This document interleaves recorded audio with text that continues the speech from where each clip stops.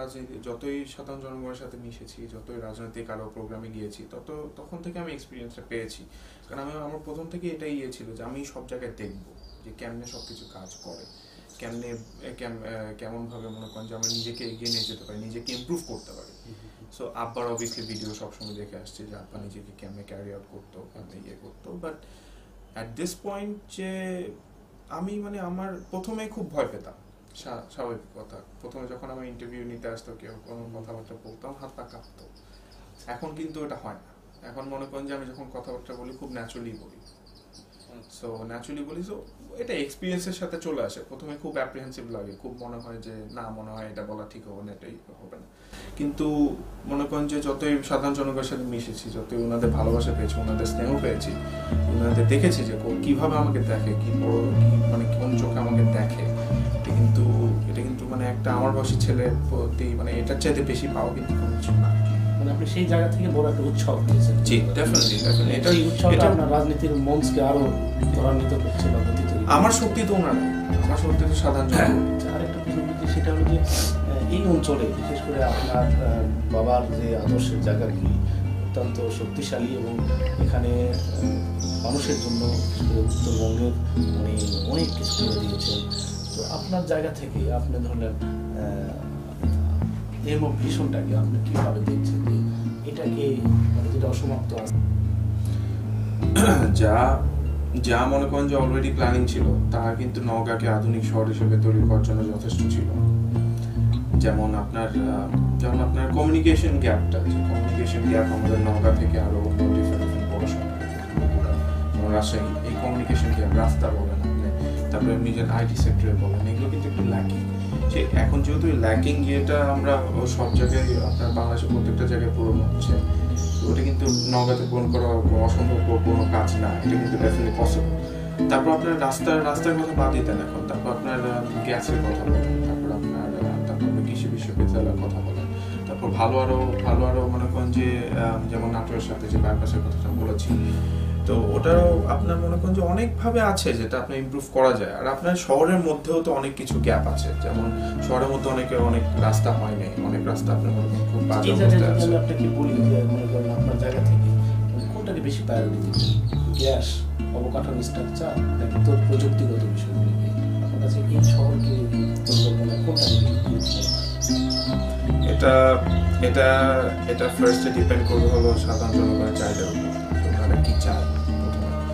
আমার প্ল্যানিং একটা আলাদা থাকতে পারে, বাট আমি যদি আমার নিজের প্ল্যানিংই সবসময় করে যাই, তাহলে তো আমি জনগণের হেল্প করতেছি না, আমি নিজের হেল্প করতেছি। সেই জন্য at the end of the day হ্যাঁ, আমার ভিশনটা থাকবে, বাট আমার ভিশনটা মেইনলি থাকবে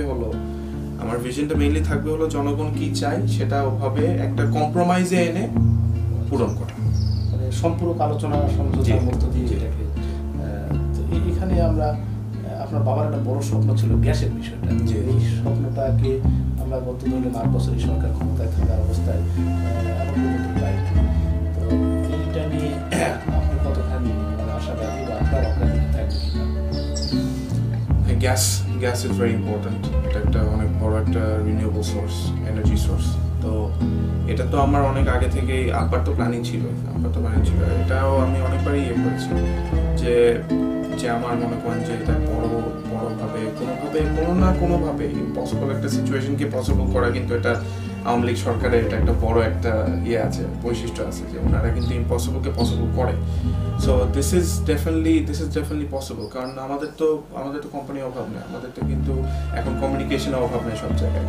সো গ্যাস আনা এটা ডেফিনেটলি পসিবল হবে। আর এটা is one of my biggest, এটা আমার বড় একটা এইম যে আমি গ্যাসটা যে কোনোভাবে এনেই ছাড়ব। এখন যেমন ওমেরা পেট্রোলিয়াম আছে, এটা কিন্তু একটা বড় কোম্পানি, সাথে প্রথম কাজটাকে অগ্রাধিকার রাখবে। জি, আরেকটা বিষয় যেহেতু আপনি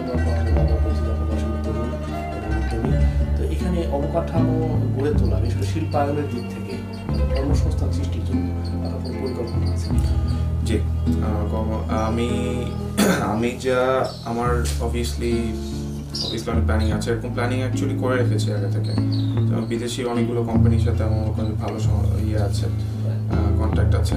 সো তারা বলেছে যে আমাদের তোমরা নওগাঁ ইন জেনারেল তোমরা আমাদের একটা মানে গুগল ম্যাপে একটা গ্রাফ দিয়ে দাও, সো আমরা দেখি কোন কোন পয়েন্টে কী করা যেতে পারে ইন্ডাস্ট্রিয়াল সেক্টরে। আমি যদি এখানে ডেফিনেটলি এটা একটা বড় বিষয় থাকবে যে ইন্ডাস্ট্রিয়াল সেক্টর এখানে যদি আনতে সম্ভব মানে আনতে পারি, তাহলে এখানকার সাধারণ জনগণের কিন্তু অনেক ভালো একটা সুবিধা হবে। কারণ অনেকে আছে বেকার আছে, অনেকে আছে যারা মাস্টার্স করেছে, অনেকে আছে যারা বিবিএ করেছে, তাদের কিন্তু কোনো চাকরি নেই। তারা ব্যাংকেও চাকরি করতে পারছে না, বিকজ ব্যাংকে চাকরি করতে তখন অনেক বড় একটা সাম দেয় অনেকে, যেটা আমি যা শুনি। সো এখন অনেকে বেকার আছে, অনেকে ফ্যামিলি সাপোর্ট করতে পারছে না, অনেকে অনেক কিছু করতে পারছে না। সো ওনাদের অনেক সুবিধা হবে, তাতে আপনার নওগাঁরও উন্নতি হবে আর দেশে উন্নতি হবে।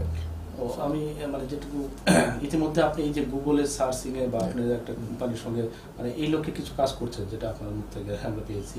তারপরে আপনার যে পরিকল্পনা, এই পরিকল্পনাগুলো আস্তে আস্তে লালিত স্বপ্নের একটা বাস্তবায়ন আপনি ভাবছেন বা যাচ্ছেন। আচ্ছা, আপনার